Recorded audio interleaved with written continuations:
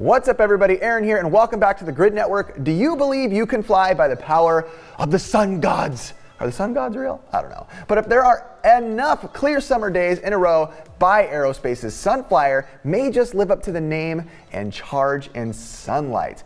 Buy, that's, to me, I'm just saying, that's like the worst name ever for an airplane. Buy? It's like you're gonna die. Buy just sold 20 of their distinctive training airplanes to the Spartan College of Aeronautics and Technology. If the Sunflyers take off, they could signal a future of more sustainable flying.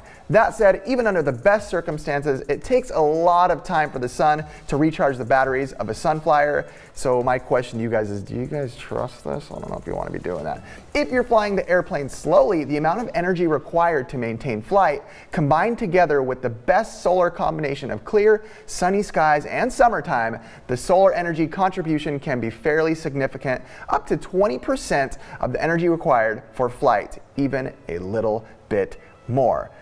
I personally wouldn't get in this thing for anything. I don't even like electric cars. I don't really trust things that are powered by like nature, because nature changes. Let's be real, it's called weather. Yeah, you know, you stick tree bark in your fuel tank. You ever tried doing that? Don't put a potato in somebody's exhaust pipe. It will kill them.